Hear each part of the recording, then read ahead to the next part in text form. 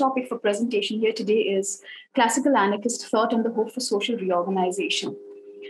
Where I just tried to deal with the concept of social reorganization and classical anarchist thinking. And for that matter, I have chosen to deal with classical anarchists like Bakunin and Kropotkin for the reason that they were directly involved with the working class movement. And Kropotkin, to a greater extent, actually theorized anarcho-communism. And I would like to begin with a quotation from Kropotkin's work, Modern Science and Anarchism, where he actually says that it's important not just to destroy the state, destroy the authoritarian institutions, but it's also equally important to have in mind a concrete guideline as to how the future society, the future post-revolutionary anarchist society is going to be organized. This is something that he actually clearly outlines in his Modern Science and Anarchism. And he calls it the ideal, the conception of something better that any critique of the existing social institutions would have in mind. So it's important to have the element of destruction at one point, and coupled with that, it's also important to have the constructive element, that is how to reorganize the post-revolutionary society. Now, to begin with, I would like to talk a little bit about the International Workingmen's Association, because it's important to take into consideration the founding of this particular forum in 1864, because of the fact that Bakunin and Kropotkin both functioned within the First International.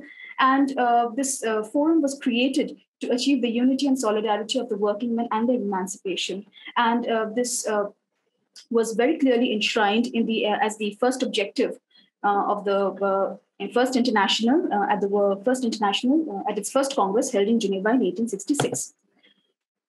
Now, with regard to Bakunin and his entry into the First International, it needs to be taken into consideration that we see Bakunin as a libertarian socialist who is considered to be the founder of the international anarchist movement and who vociferously championed the need to ensure individual and collective liberty and justice. So while he was actually talking about his collectivist anarchism within the international, he was actually making a critique of the authoritarian socialism of Marx. And coupled with that, as a natural corollary, came the conceptualization of libertarian socialism. So as I see it, Bakunin's collectivist anarchism was essentially a response to Marxism.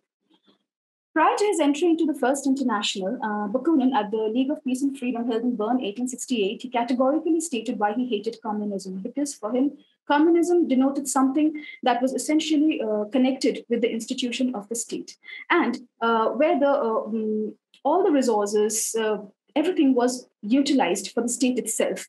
Everything was centralized under the state. But he was talking about the need for the abolition of the state, and coupled with that, he was also talking about the future post-revolutionary anarchist society, where all the resources, all the forces of production, labor, everything would be collectively organized. And in that regard, he said that I am a collectivist, but not a communist.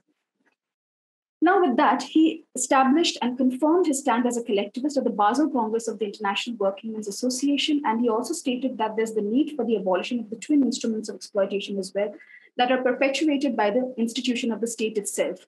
They are the landed property and the law of inheritance. Now, how did Bakunin visualize revolution and anarchist social organization? So for Bakunin, there was the need to demolish all authoritarian institutions at the onset of the social revolution. That could be the state, the church, or capitalism for that matter. And the proletariat, peasantry, and the lumpen proletariat would have an important role to play in that. So while talking about the organization of workers, how they would be organized, from where they would be conducting the revolution, he emphatically stated that workers needed to be organized into trade unions or trade associations, and they would have to use general strikes as a very effective weapon for revolutionary activities. So at the onset of the revolution, there would be expropriation of wealth, and this wealth would be collectively owned. And the future society, anarchist society, would be organized on the basis of the principles of federalism and collectivism from the bottom up.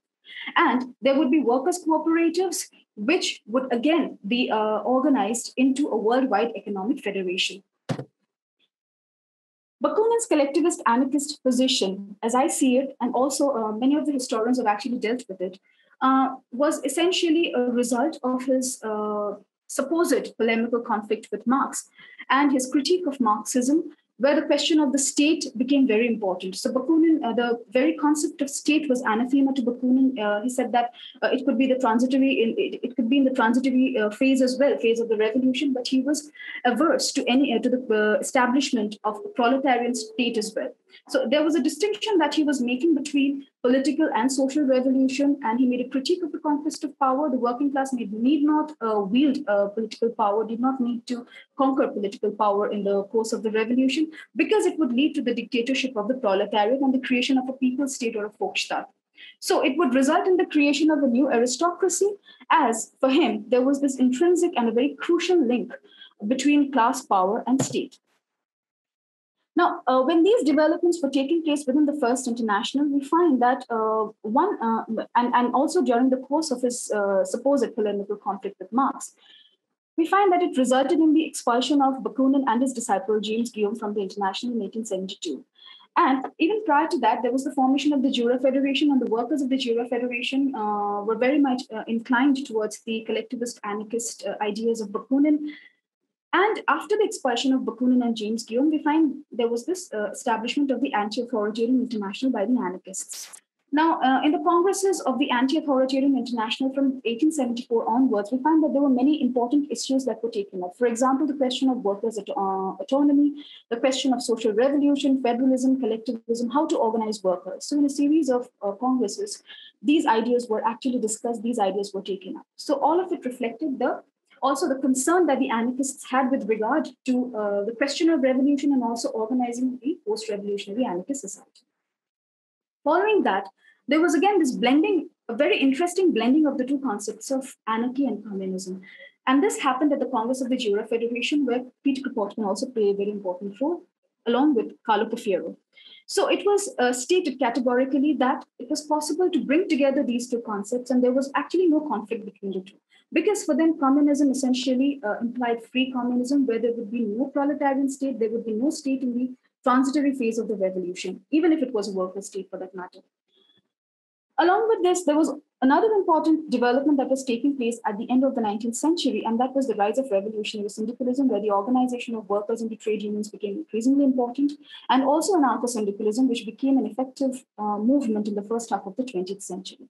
Definitely for the anarcho-syndicalists, the very unit, I mean, the trade unions should not be used only for revolutionary activities by the workers, but also they should be used as basic units into which the workers would be organized, the agrarian communities as well as the industrial communities would be organized in the anarchist society in the post-revolutionary period.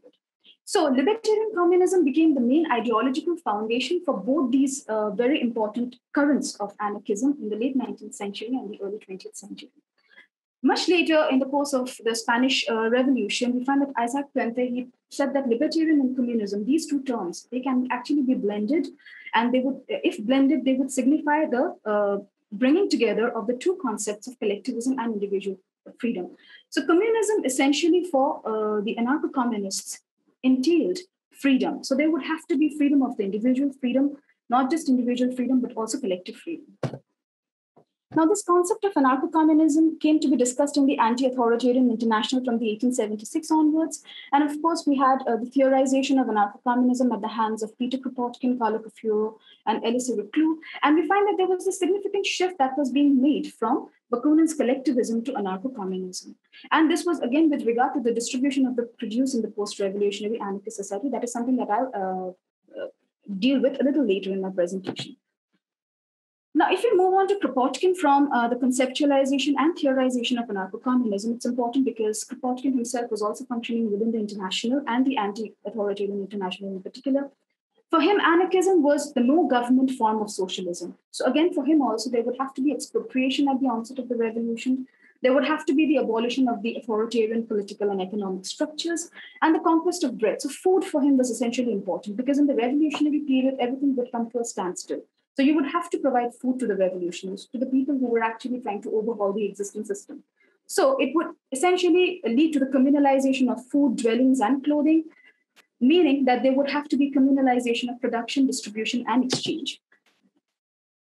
So for Kropotkin, anarchism, how did he see social organization? For him, anarchism was a creative force. It was a constructive power of the people themselves.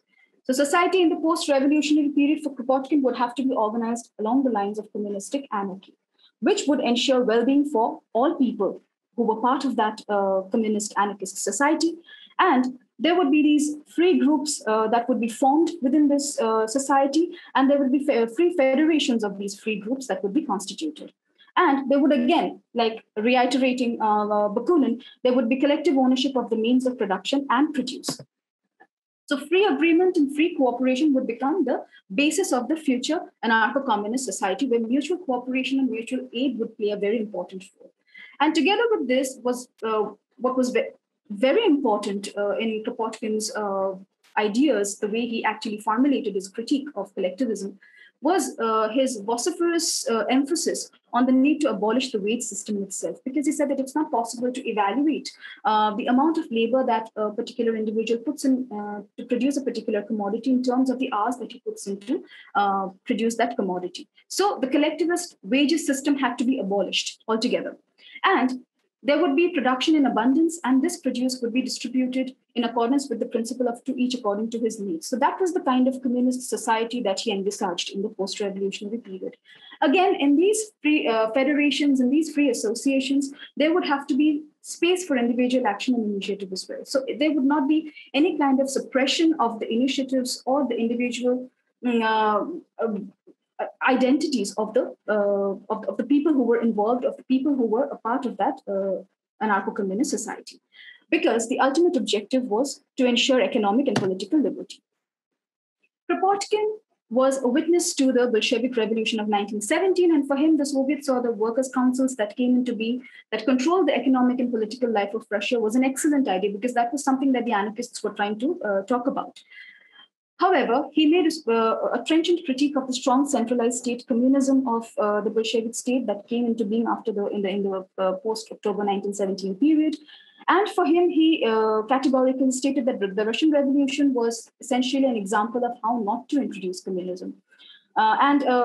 For him, he felt that the fact that the creation of a centralized state structure would essentially lead to a reduction in the efficacy of peasants and workers' councils, because they should be functioning all by themselves without any kind of centralized state control. So for him, social revolution and centralized party dictatorship were absolutely contradictory.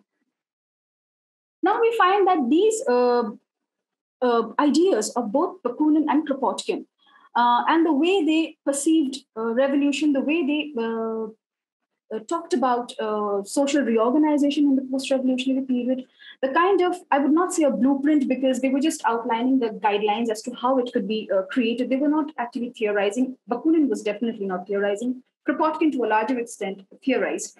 But the ideas of Bakunin and Kropotkin's pertaining to social reorganization in the post-revolutionary period resurfaced in the context of the Russian Revolution of 1970. So the first instance of libertarian alternatives would be the case of Russia, where there was this critique of the centralizing tendencies of the Bolshevik state by both the anarcho-communists and the anarcho-syndicalists. And the later anarchists in Russia in particular, and also elsewhere, they were actually talking about the alternate libertarian organization, which they did, keeping in mind the ideas of Bakunin and Kropotkin, and also the idea as to how the workers needed to be organized. So they emphasized, especially the anarcho-communists in this regard, they emphasized on the need to organize workers into trade unions or syndicates or workers' cooperatives, like the anarcho-communists did, into a free federation of communes. So this is where Bakunin and Kropotkin's ideas became all the more relevant in the context of the developments that were taking place in the first half of the 20th century. Libertarian alternatives also took place in Spain and in the course of the Spanish Civil War, where the anarchists played a very, very important role. And what we find is that in historical perspective, Bakuninist influence in Spain was very important, because his influence and his activities led to the founding of the Spanish section of the First International. And at times, there are these comparisons that are made between the Spanish Revolution, hailed as the libertarian social revolution on the one hand, and the Bolshevik Revolution, hailed as the political revolution. So workers' self-management or workers' control in industries and agriculture was very important during these experiments with regard to the collectives that were formed. And there was this unique coordination between the rural collectives and the socialized enterprises, both agriculture and in the realm of industry. that actually took place during the Spanish Revolution of 1936 to 1939. And these collectives again functioned on the basis of mutual cooperation and free agreement, definitely, and also the principle of mutual aid, which was very important. Again, bringing to the fore Kropotkin's ideas pertaining to free cooperation, free federation of communes, mutual aid, and mutual cooperation. A very interesting account of Gaston Leval with regard to the Spanish experiment that I have included in my presentation here today. I won't be reading out the entire thing, but I'll just highlight the important points that I want to in this particular extract that I've taken. He actually made an account of the experiment in Spain that was going on pertaining to the collectives that came into being, where there were village collectives, there were factories that were collectivized, there were socialized industries, and this represented the constructive work of the Spanish Revolution. So what he highlighted was that more than 60% of the land was collectively cultivated by the peasants themselves. And this was not to increase production. There were no landlords, there were no bosses, and without instituting capitalist competition to spur production. So in industries, factories, mills, workshops, everywhere, you had these revolutionary committees, you had the syndicates functioning that administered production, they conducted production, and production definitely increased to a very great extent, especially in the agrarian sector. And public services were also provided. And then he also stated that the industrial and agrarian collectives, they implemented the communist principle of from each according to his ability to each according to his needs. And this was very significant because this was this important shift that had taken place within the First International from collectivism to anarcho-communism. And this was something that was implemented in the course of the Spanish Revolution of 1936 to 1939. And there was free association. And what we find is that this principle, the practice of mutual aid, was brought to the fore. It was something that resulted in the solidarity of the workers. So to conclude my presentation, what I think is important to take into consideration is the fact that anarchy or anarchism, it does not necessarily imply chaos or disorder. It is something that also stands for order. Because what we find is that in this regard, Bakunin and Kropotkin's contribution is very important because they were actually talking about future, the future society. They were actually providing guidelines as to how this could be reorganized. So it was not just destruction, it was also something creative in its own right. And anarchism and organization, I think they're absolutely compatible because you actually have something to think about, something to bring about in the post-revolutionary period. And especially in the context of Russia and Spain, we find that anarchist social reorganization, it provided a libertarian alternative. And it generated this hope for stateless socialism. And most importantly, I consider anarchist theory of social reorganization and anarchism as a practice itself to be essentially constructive in nature because it provides with a constructive vision for future society. That is all that I would like to say. And this is the last quotation that I have in my presentation from Kropotkin's Anarchist Communism, its basis and principles, where he says that there's no need for us to actually think of anarchy or anarchism in terms of disorder because having no government doesn't mean that there is disorder. And having a strong government or a police doesn't mean that it's very beneficial for the people who are actually a part of that society. So both implications, according to him, and I quote him, both implications, however, are anything but proved. Thank you very much.